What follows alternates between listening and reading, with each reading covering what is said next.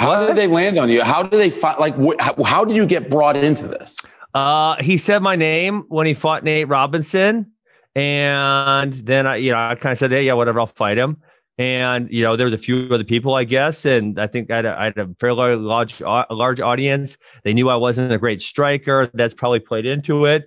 And really the only reason I wouldn't have done it, and this isn't even a reason to me, which is why I did, but the reason to a lot of people is like, there was the ability for me to be embarrassed. And that was what happened.